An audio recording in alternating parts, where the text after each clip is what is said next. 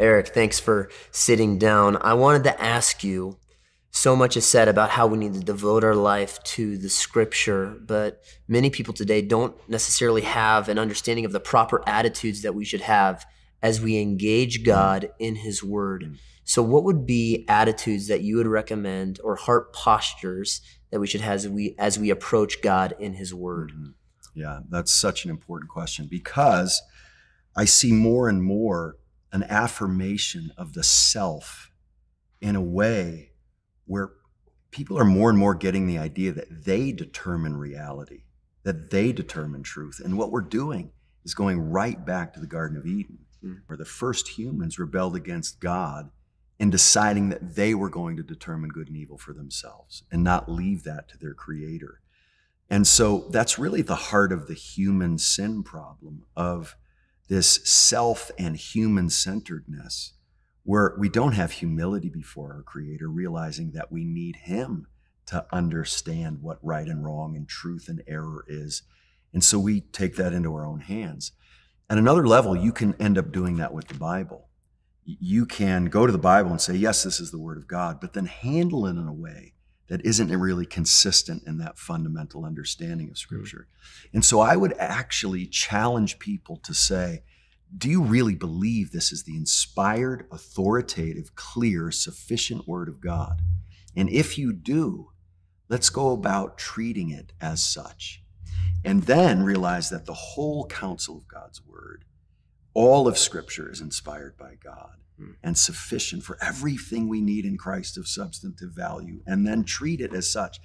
We can have a way of dealing with the Bible that doesn't actually stay consistent with what we say we believe about it. And so the way we interpret the Bible, the way we treat the Bible, the way we approach the Bible needs to be shaped by what we say we believe about it, and we really do. So I really want to challenge people to say, do you really believe this is the word of God? If you just think it's the product of human beings, well, then you're going to treat it as the product of human beings.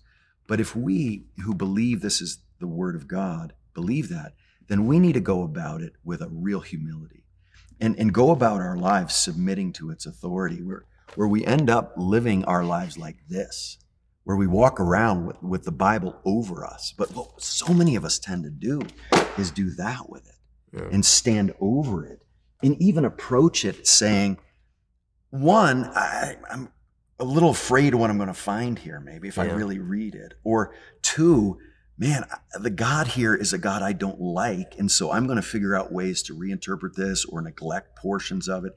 So we need to start with a humility that submits to God's authority and joyfully and eagerly goes to find out what our Creator really thinks about himself and us and everything else and what brings our lives meaning. And we do that enthusiastically, no matter what the subject is. There are now some subjects that we do this with when it comes to our contemporary culture's perceptions of Christian views, and we can't do that. I don't want to communicate to people that I'm a little embarrassed of the biblical view of, say, sexuality, or that Jesus is the only way to heaven. I want to say, isn't it glorious what God tells us about himself? And they just provided a way of escape. I think too many of us act a bit sheepish or embarrassed, or just ourselves even neglect portions of it. We apologize on behalf of God. Yeah, we apologize. And we don't even say things like, if I were God, I wouldn't do it this way. We're kind of stuck with it because it says it in the Bible. Instead of saying, no, this is our all good, all wise Creator who's telling us what's true. And so this is like food for a hungry soul. And it's like water for a thirsty soul. And so we go to it with humility, but we also go to it with dependence, realizing that in the process of learning from God, that we still need him. We didn't just need him to give us the Scriptures. We need him through the Spirit's illuminating work to understand the Scriptures and then be transformed by the Spirit in the word he inspired. And so we go to it with a spirit dependence, with a humility, with an intent to obey it and not just make ourselves more informed so we can impress people with the things we know from the Bible. And so we go to it with humility and dependence on God with an intent to obey it.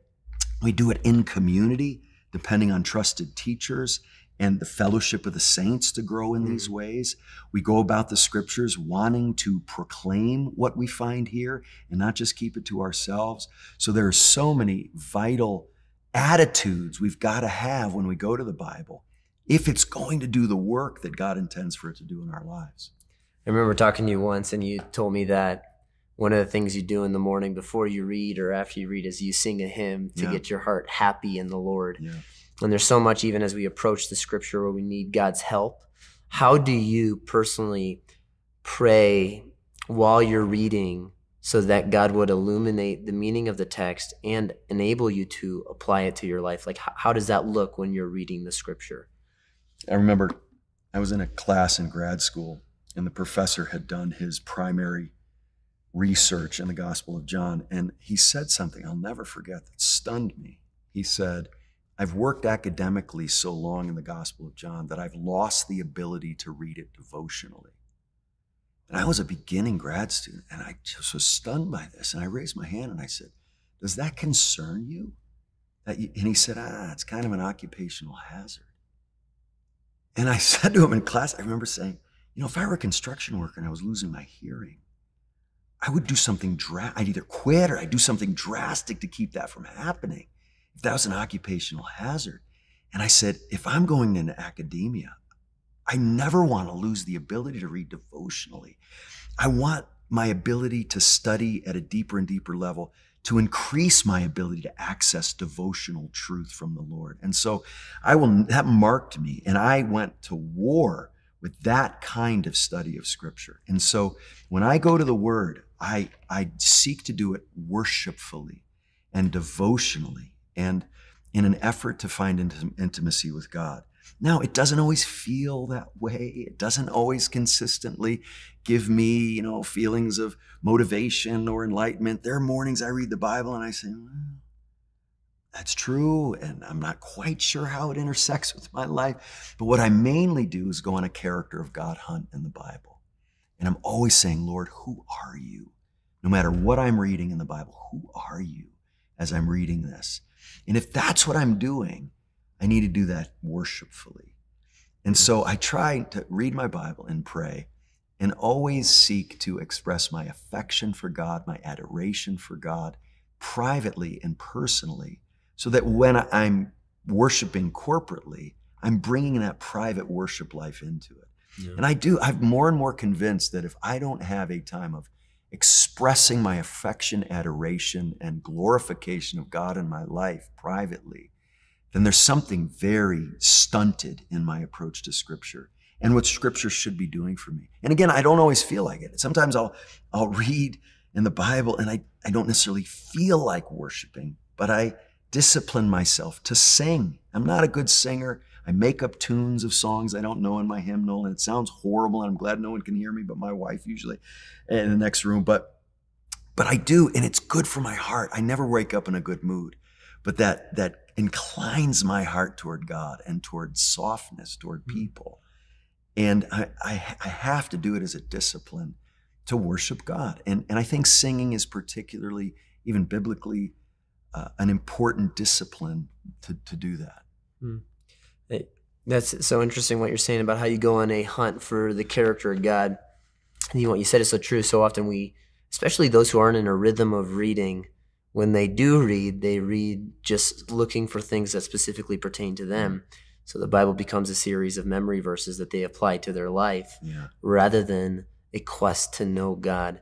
I've heard you mention previously ways that God reveals himself in the Scripture, Erik. So as you go on a hunt for God's character, what are those ways in which God reveals himself to us in his Word? There may be other ways, but I think it's clear that there are at least 5 ways we see God revealing himself in the Bible. The first is attributes. He just says, I'm gracious, I'm loving, I'm kind, I'm jealous, right? So he says these things about himself and just gives us attributes. The second way is actions. God acts, he creates, he judges, he establishes covenant, he redeems, he establishes the church. He does these things. And when we see these actions, we should say, Lord, who are you? I want to know who you are in these actions you're doing. And then another way is in the titles he gives for himself. He's a father, he's a king, he's a shepherd. Those are beautiful pictures of who God is through his titles. And then he takes it even deeper with names he gives for himself, where we take this descriptor, but it's at a personal level now. I mean, there's a massive difference between me sitting here and relating to you as Jonny and Erik than just dude and dude, or human and human, right? Yeah. But when it's Jonny and Erik, there's a personal, relational dynamic to that God brings in the midst of continuing to reveal himself. And then we have images where God gives a burning bush. He gives fire. He gives these pictures of who he is, a pillar of fire and a cloud by day. These images, even a fruit basket. I mean, these things he gives us in the prophetic literature and of images to get our right brains involved and to think creatively about who he is. I would say I think it's helpful to sort of start as an anchor with attributes, because images can go in lots of directions and titles can go in lots of directions. And, Father can mean lots of things to different people. Yeah. So if we start with a good, comprehensive understanding of his attributes, we won't be led astray by our experience, say, of a father or a lack of experience of a shepherd. God says he's a rock. Yeah. Well, does that mean he's an inanimate object? No, we bring the attributes into that. And so I think being aware that that's how God reveals himself in those ways. And then when we see those things, say, Lord, who are you in this image of a rock? Who are you in this image of water? And try to really go deeper into the character of God in that way. And what you just said before about approaching the Bible with an immediate desire of practical application to my life. I want to affirm that instinct, but I want us to have patience in that. Imagine if I went to breakfast with my wife and she told me things about her heart and who she is. And then I took out a pad and paper and I say, well, what are the practical outcomes of these things, Donna? Wow. Now, doesn't mean there won't be practical outcomes of what she said to me. But at first, I want to commune with her. I want to maybe empathize with these things. But my relational effort to know her intimately has got to be what I lead with. Yeah. And that may lead to me saying, okay, so let's go on dates every Friday. Let's, in light of this thing going on. And so we lead with relationship, get to practical things, but intimacy with God, communion with God, and knowing God has got to be our priority in the Bible. It can be a overwhelming thing to go looking for God's character. And I can find it mind-blowingly difficult to try to rein in some understanding of God. But there's a beautiful simplicity in this quest, because what the Bible leads us to in this hunt for God's character is Jesus. It leads us to a person. It leads us to a face. So we're seeking to behold the glory of God in the scriptures.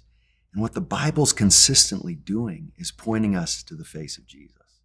So there's a simplicity in this monumental goal of looking at Jesus that the whole Old Testament is pointing us toward, the Gospels are telling us about, and then the rest of the New Testament is pointing us back to and explaining in greater depth. And so Jesus is this beautiful, clarifying, and in some ways simplifying goal in this character of God quest.